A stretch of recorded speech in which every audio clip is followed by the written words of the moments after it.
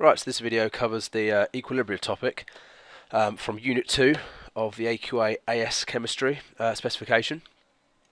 This is a topic that can often give people a bit of a hard time, but actually it's quite straightforward, particularly when you actually realise that there are certain answers that AQA seem to want every time. If you look through past mark schemes, you'll see that there are answers that come across time and time and time again, and actually that then tells you exactly really kind of what you've got to write. And I'm going to go through some of that in this video, and I'm going to start off with what Equilibria is, going through into this idea of Le Chatelier's principle, and then looking at changing Equilibria and how we can answer questions based on that.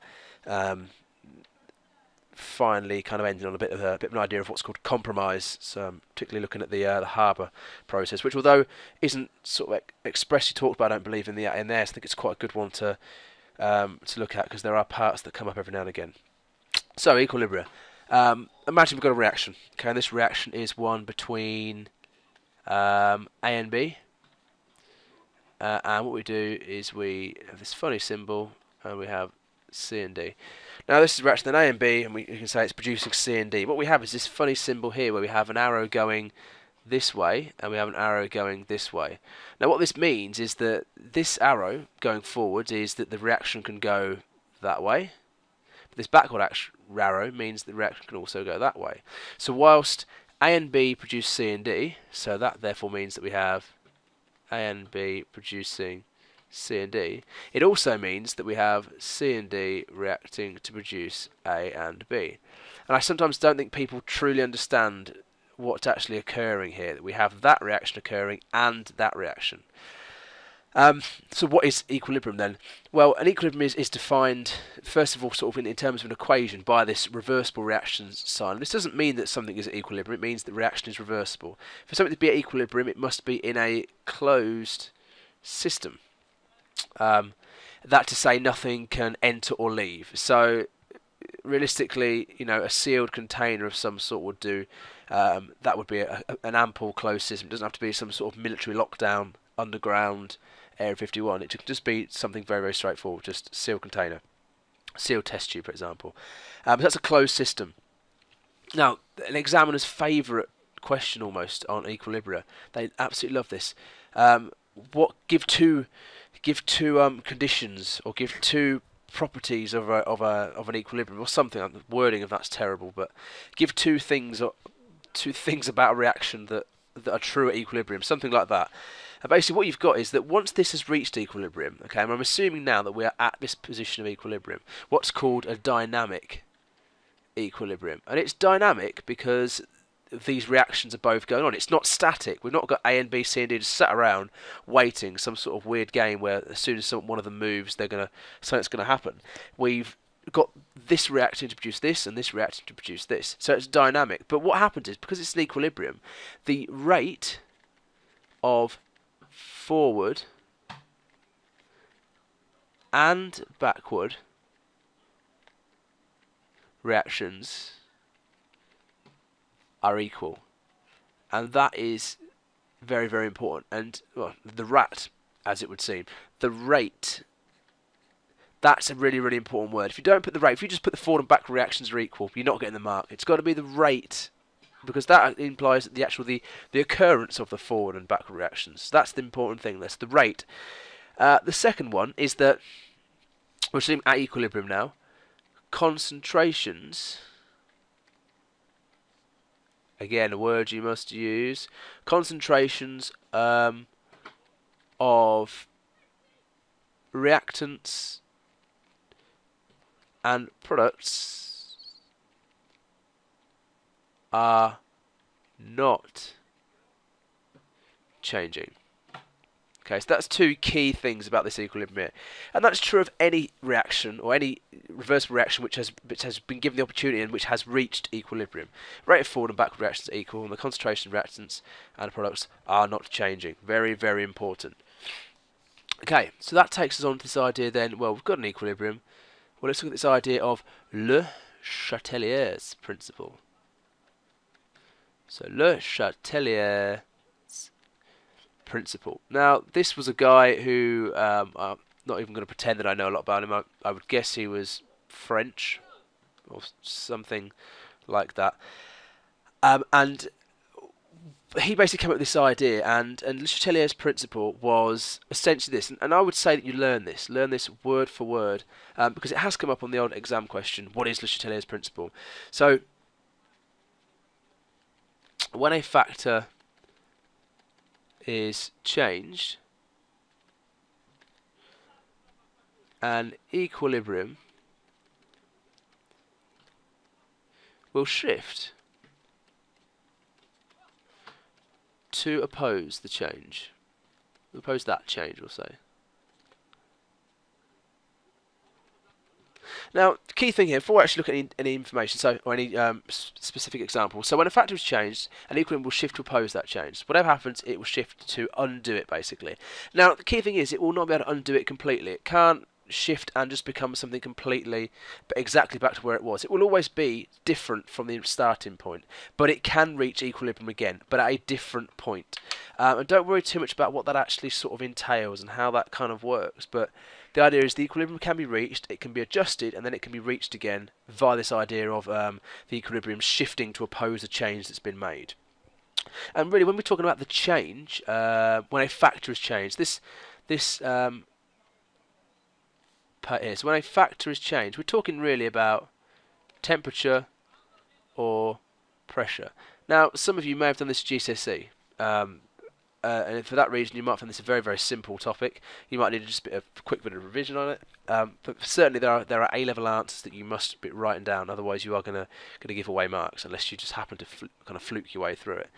So, we're talking about temperature or pressure change. Now, what I'm going to do is I'm going to apply this to a delightful equilibrium, and this is the formation of methanol. So we've got CO2 gas, we've got a lovely equilibrium sign, CH3 OH gas again, that's our methanol, and then we are also given an enthalpy change, this reaction, which is incredibly important. So, reaction between carbon dioxide and hydrogen to produce methanol and water. Right, with an enthalpy change there. Okay, so what I'm going to do is we'll look at temperature. If we change temperature, what I'm going to do is, and this is the questions in exams tend to be of the nature of, for the following reaction, or for the reaction above, to produce methanol, the temperature was increased. How would this affect the yield of methanol? So we're saying, actually I'll go the other way around. Temperature decreased. How did this affect the yield of methanol? So yield of CH3OH. Okay, temperature has been decreased. How does that affect the yield of methanol? So first thing, let's think about what actually happens here. So, Le Chatelier, old chap, when a factor is changed, the equilibrium will shift to oppose that change. So I've decreased the temperature. So the equilibrium is going to shift to increase the temperature. Again, it's not going to increase back to the point that it was at, but it will do a job at raising it. So I've decreased the temperature, the equilibrium is going to try and increase the temperature. Now it can only, and all an equilibrium can do is it can shift the equilibrium position towards this side or towards this side. Another way of wording it is saying that it can favour this reaction or this reaction, although they like in exams for you to use the term equilibrium will shift in one direction or the other. The reason I've got this enthalpy change here is that this tells me that the forward reaction, it has an enthalpy change of minus 49 kilojoules per mole, which tells me it's exothermic. So the forward reaction is exothermic. Now if you think about it, the forward reaction being exothermic means that whenever the forward reaction occurs, energy is released. Now it happens that the reverse reaction is endothermic by the same amount but opposite, so it's endothermic by it's plus 49 kilojoules per mole. So overall there's no energy change, the energy remains constant. But what I can do is that if I decrease the temperature of this whole equilibrium, and you would imagine this, I've decreased the temperature of this container that has this equilibrium in it, okay? I'm not decreasing the temperature of one side or the other, I'm decreasing the temperature of the entire system, which could just be the test tube that I'm using. So I decrease temperature. It wants to increase temperature. Now the only way it can do that is by favouring the exothermic reaction. Okay, so it can shift in this direction, which means that this exothermic reaction, the exothermic portion, becomes, this reaction to produce the methanol in the water, becomes more dominant over the other one. They're both perhaps still happening, and eventually will reach equilibrium, but initially it can certainly boost this one. It shifts the equilibrium more in this direction, which means that we have this, if you like, a more exothermic overall sort of reaction. Therefore, energy is released to the environment. Therefore, the temperature increases. So, first thing to say in this situation is, well, what happens to the yield when the temperature is decreased? So, temperature decrease. If the temperature decreases, it's always going to favour the exothermic direction. So, it's going to go in that way. Well, in this case, exothermic is this way, meaning that I produce more of this thing. So, this is my methanol. So, yield increases. Now, other thing to say is that they might give you this information. You need to actually state it. So, the forward reaction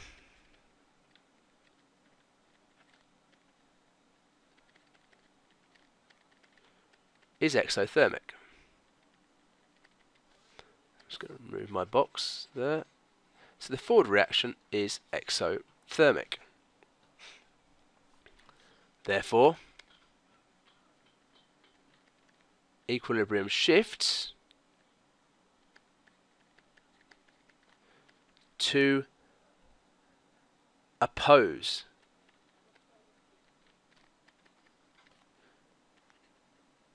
the decrease in temperature. Now that there is a 3-mark answer. 1 mark, 2 mark, 3 mark. So whenever you're asked a question about temperature, always state whether the forward reaction, or you could go the other way. I could say the forward reaction is exothermic, or I could have also answered it as the backward reaction is endothermic. Same is true. But I would always talk about the direction in terms of the direction we're talking about, the one we're actually thinking about. So my yield is going to increase because the forward reaction is exothermic, therefore meaning that the equilibrium is going to shift. Sorry, I've missed a word here. I apologise about that. Equilibrium shifts right. No, it didn't quite look right. So the equilibrium shifts right to oppose a decrease in temperature. So it's favoured this reaction, if you like. It's shifted it this direction to oppose a decrease in temperature. So once more, yield is increased because the forward reaction is exothermic. Therefore, the equilibrium has shifted to the right to oppose the decrease in temperature. And what will happen is that this will actually increase the temperature. The temperature will actually increase as a result, which is quite useful. And obviously, therefore, the yield of this will increase. Now, we can use this as we can basically take advantage of this whole sort of phenomenon, and we could purposely run this reaction at a lower temperature to give us a higher yield of methanol, and that would be absolutely fine. Now there are problems associated with that, and I'll touch on those later, but that would be absolutely fine. With this same reaction, let's say that I increase pressure. So pressure increase this time, and again yield of methanol. Now the answer is it's not a million miles away from the last one. I need to answer about my yield, which in this case is going to again be yield increases, and I'm going to look at why in a second. The reason for that is that a mole of any gas, notice these are all gases, a mole of any gas occupies the same volume, provided we're talking about the same pressure and all the rest. And at room temperature and pressure, the whole standard conditions, that's 24 decimeters cubed. So 1 mole of any gas occupies 24 decimeters cubed. If I've increased the pressure, the reaction, the equilibrium, the whole system is going to try and decrease the pressure to oppose the change, just as Le Chatelier said. So it will shift to oppose that change. So it tries to decrease the pressure because I have increased it. So again, it can either shift in one direction or the other. Now, the way it works is that I have 4 moles on this side and I have 2 moles on this side, which means volume-wise this is greater than this side. So if I've increased the pressure, I want to try and turn more volume into less volume. So it's going to shift right again, because this side, if I favour this, if I turn more of this, so if I turn 4 moles into 2 moles, I'm reducing the pressure because I'm reducing the volume within my sealed container. So my yield, when I increase the pressure, shifts in this direction, so my yield of methanol increases. The reason for that, my explanation, is that there are more molecules on left, or you could say there are less on the right. Therefore, equilibrium shifts right to oppose the increase in pressure. Now in this case, let's get these two answers up. Talk about your yield. You've got an initial statement. If it's temperature, we're going to say which direction's exothermic, which direction's endothermic, whatever. If it's pressure we're talking about, we're going to say where are the more or the less moles of the gases, and then finally in both we're going to talk about which way the equilibrium has shifted. Now the difficult thing is deciding which way is it going to shift. Is it going to shift right or is it going to shift left? And that's the key thing. So I'll say it once more. Temperature. If I decrease temperature, it will shift into the exothermic direction. If I increase temperature, it will shift, the equilibrium will shift into the endothermic direction, whichever way that be. You have to decide from the reaction whether that's right or left on both cases. In terms of the pressure, when I increase the pressure, it will shift to the side with the less number of moles or molecules. When I'm trying to remember which one I just said there. I think I said when I increase the pressure, it shifts to the one with the less number. When I decrease the pressure, it will do the opposite, and it will shift to the side that has the more number of moles or molecules. And these are the kind of answers you need to be right. I mean, you just switch these around. You could say yield decreases if I just said temperature increases. Yield decreases, the forward reaction is exothermic, would be fine still. Equilibrium shifts to the left, excuse me, to oppose the increase in temperature, blah, blah, blah, blah, blah. So you just change this answer depending on what we've got each time. So depending on what you're asked in the question or what information you're given. At this point, I would like to say, well, what happens if I add a catalyst? So if I add a catalyst, you could say, what will happen to the position of equilibrium if I add a catalyst? Well, nothing. A catalyst will do nothing to the position of the equilibrium. It will remain where it would be anyway. Because what happens is it speeds up the forward reaction and the backward reaction equally. So a catalyst speeds both reactions equally. Other thing though, it does mean though equilibrium will be reached faster, and that's a very key point. So it will not change the position of equilibrium, but you can reach equilibrium fast, which is obviously again good in industry, because if you want to get to an equilibrium you want to get there quicker. So a catalyst will help, but it will not help you increase or decrease the yield of the thing you particularly want. Okay, go look at one more example now, and this is of the hub process. So nitrogen reacting with hydrogen, completely forgot what it was called then, to produce me ammonia, and I have use a different colour. I have a enthalpy change, which is this minus 92.4 kilojoules per mole. So 92.4 kilojoules per mole, minus 92.4 kilojoules per mole. This should all be gases, by the way. Sorry, I don't put that there. Normally see a little G symbol by that. So this is the hub process, the production of ammonia through the reaction of nitrogen and of hydrogen, using an ion catalyst. So again, catalyst, it's not going to change the yield, but it is going to speed up the time it takes to get to equilibrium, and it's going to keep some of those running costs down a little bit. In this case, ideal situation, what would we want? For the highest yield now, we want a high yield of ammonia. What would we do? Well, let's look at pressure first. Where are the lower number of moles? Well, this is the lower number of moles this time. So this is the lowest number. So if I increase the pressure, the position of equilibrium would shift to the right, therefore give me more. So ideally, so theoretical conditions for, this is for maximum yield of ammonia, high pressure. This is this is the exothermic, it's just similar as before. This is the exothermic direction, okay? Left to right is exothermic. That means if I want to increase the yield of ammonia, if I want to shift the equilibrium to the right, I want to decrease the temperature, because that will favour the exothermic reaction. So decrease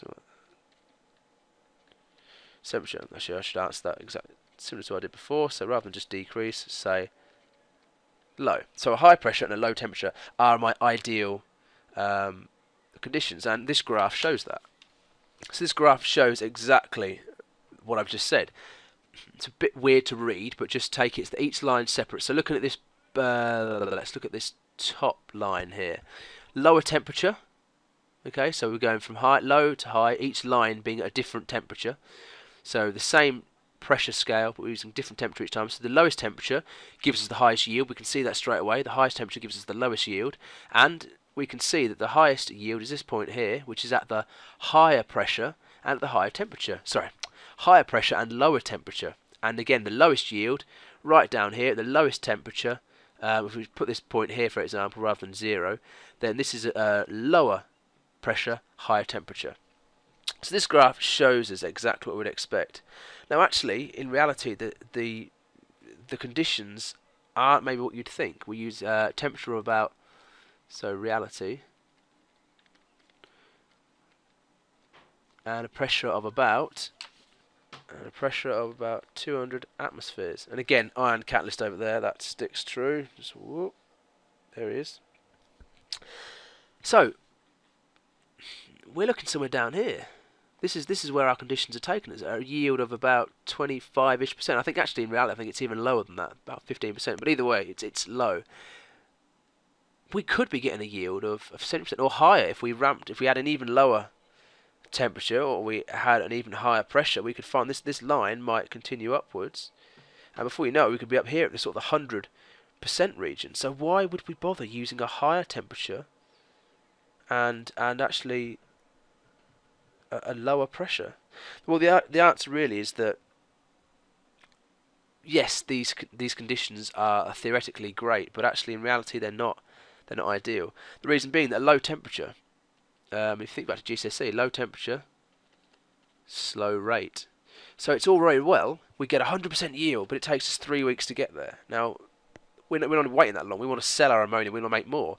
So a lower yield actually will, in terms of money, will yield us more money, because we have a higher sort of turnover, if you like, of the equilibrium, or of the reaction, if that kind of makes sense. High pressure is all very well, but it's very costly. Expensive equipment, particularly if you think about if you're using pressures of 400, 500, 600 atmospheres, you need equipment that can withstand that pressure, and therefore, that's costing you money. So actually, you're getting a really good yield, but you're spending most of your money on this equipment. It's pointless. So actually, by dropping this pressure down and by ramping the temperature up, we get a higher rate of reaction. So we only get a 20-ish% yield, something like that. But actually, that makes us more money than this. So these are classed as compromise